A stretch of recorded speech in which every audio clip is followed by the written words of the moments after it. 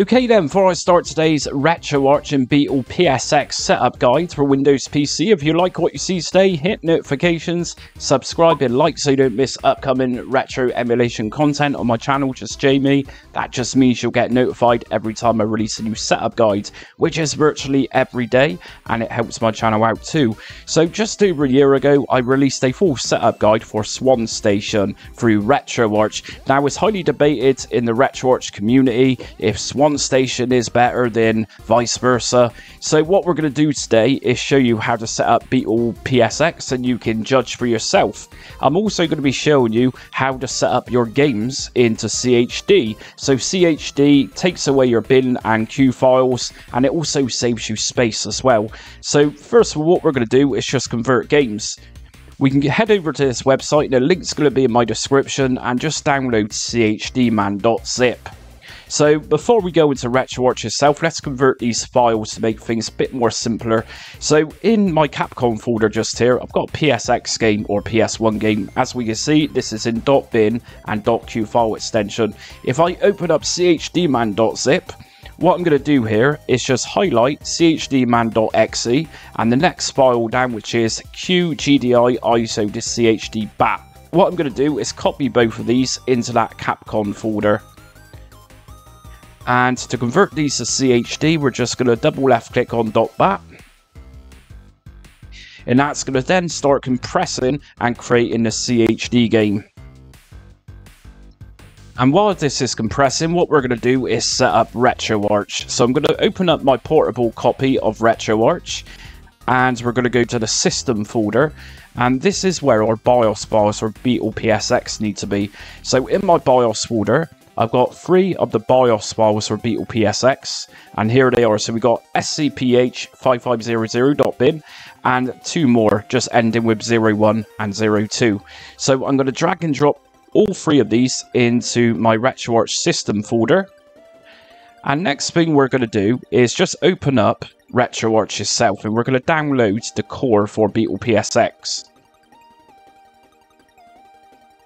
Okay, so once we're inside Retroarch, we need to go to main menu, and we're just going to go to online updater. Press A on that. I'm using an Xbox controller, and we're going to press A on core downloader. Now, if you're new to Retroarch, just remember that cores are essentially little emulators that work with Retroarch. Everything here is alphabetical order, and if you're using a different platform for Retroarch, you won't necessarily see what I see just here. So here we go, Sony PlayStation, Beetle PSX. If I press A to download this one, and that core has now been installed, we've got a hashtag next to it too. So I'm going to press B, and B again, and come out.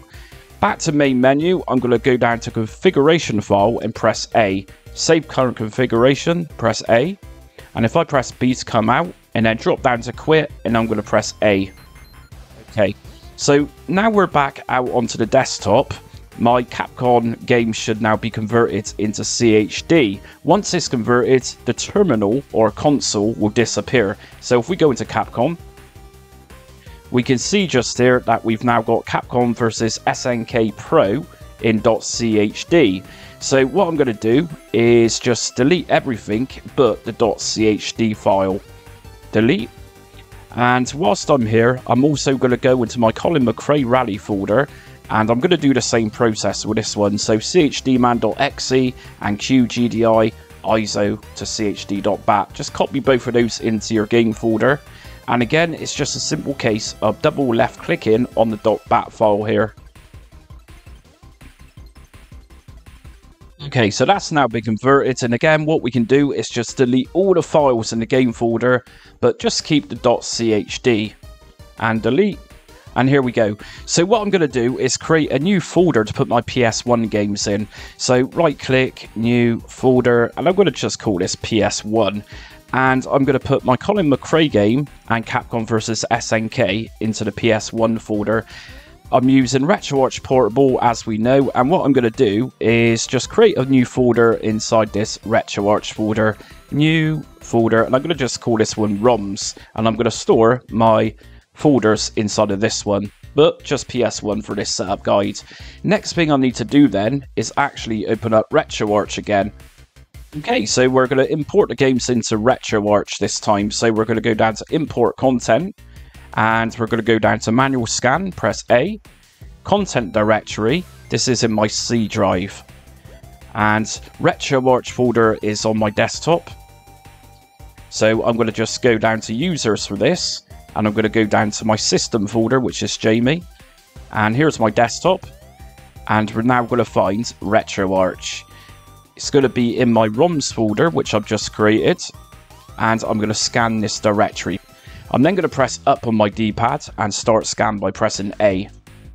And if I press B to come out, and we scroll down, we're going to find my ROMs folder here, and here's my 2 games for PS1. So we're going to open up Capcom versus SNK first. Now we've already downloaded the Beetle PSX core, so press A.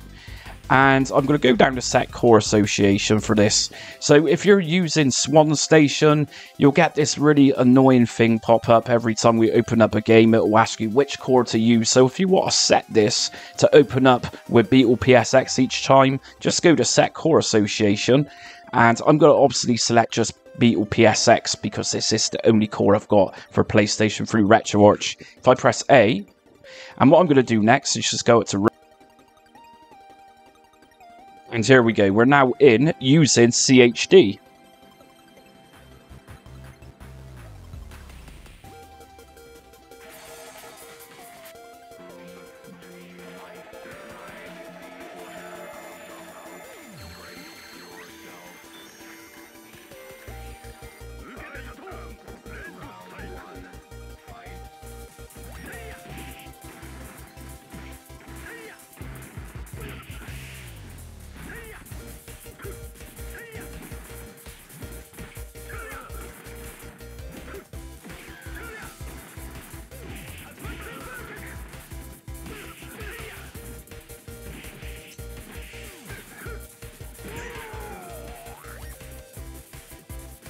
And as we can see, that's running perfectly. Now the next part of this video, I'm going to show you how to make some enhancements to video.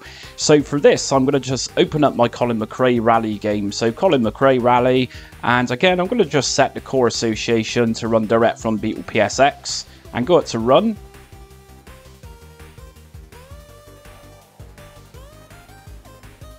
Okay, so once you booted up your game, we can access the Retroarch quick menu very easily. In my case, I'm using my Xbox button. You can access this by pressing F1 on your keyboard. From here, what we can do is just come out by pressing B, and then just go down to settings. From settings, we're going to go to video, and once we're inside of video, we're going to go to scaling. Now from scaling, we can go to aspect ratio for starters, and this is going to be on core provided, which is going to give us 4:3 aspect ratio. If we put this on to full, and I'm also going to add bilinear filtering for this, which is going to add a slight blur. Go back into the game, quick menu, resume. And by pressing your space bar, we can actually fast forward these games like this.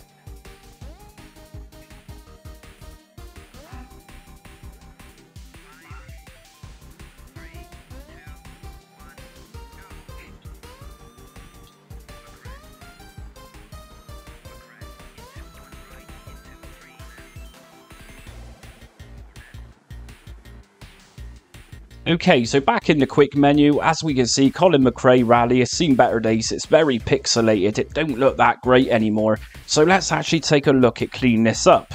From quick menu, we're going to go down to core options. From core options down to video.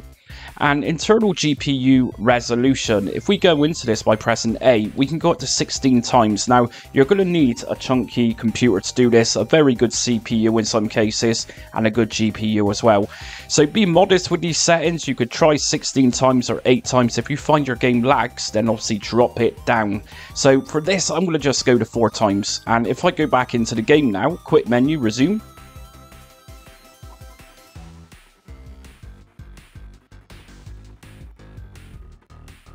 And as you can see, in my case, because I got background processes running right now, it's very laggy. So just in case, I go into core options, video, and I'm going to put this to 2 times. Go back into the game.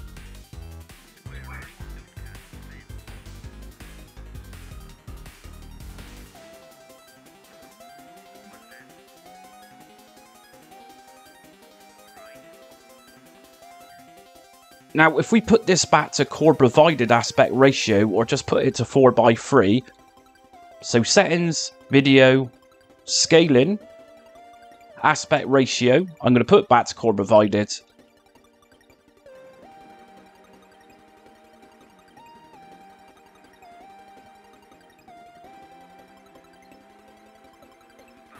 We can actually apply something called overlays. Now, we do need to download this through Retroarch quick menu. What we need to do is just go back to main menu, online updater, and we're going to scroll down and we're going to find update overlays.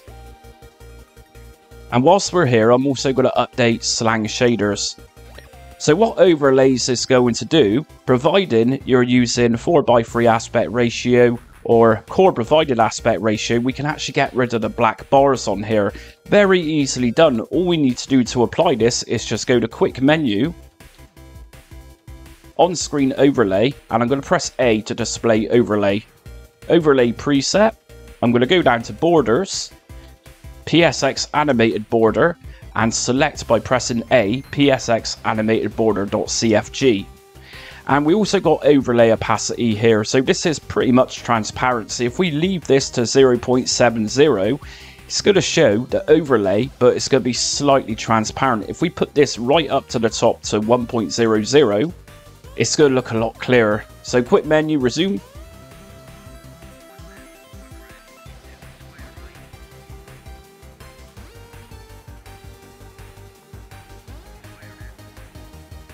And we also just downloaded something else just now. If we go back to quick menu, shaders, I'm going to enable video shaders by pressing A.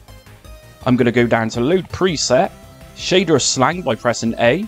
And just here we got lots of different shaders to use. So I'm going to apply one of these.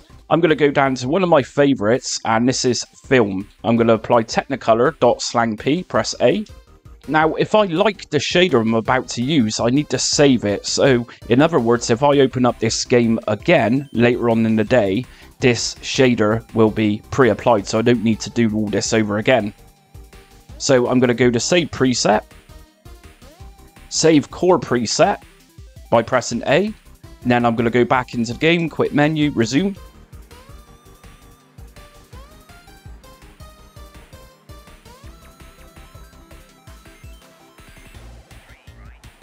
So some very quirky stuff just there, and I just like that Technicolor one. I think it looks pretty cool. Almost like a Cuphead aesthetic about that one. And I've got more shaders here to apply to this, just by simply going to quick menu. Back down to shaders, load preset, shader slang. I'm going to go for bezel this time, and we got mega bezel too. If I go to presets, I can actually make my PS1 games look like it's got a glass CRT effect. If I choose STD glass, and just be patient, when you're applying mega bezels, you will find that your computer might seem that it's frozen, but this is just applying. If you do plan on using mega bezels, we also need to ensure that your video driver is set to Vulkan. Okay, so we need to set the video driver to Vulkan. So to do this, we're going to go back down to settings from main menu.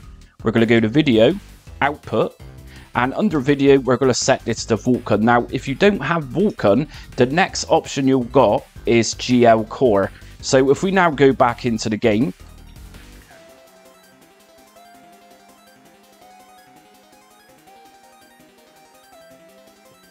as you can see, Colin McRae now has this fancy mega bezel around it, but it is known that if we put this to full screen, so take away the overlays, it's going to give us the best effect. And you can, of course, do this through quick menu.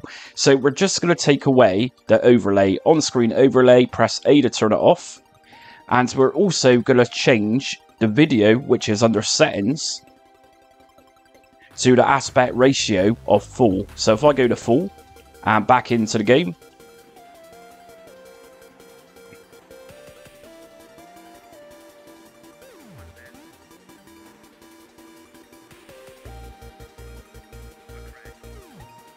And that's it for today's Retroarch and Beetle PSX setup guide. Like I said in the video, there's plenty of shaders to use and overlays as long as you download them using Retroarch.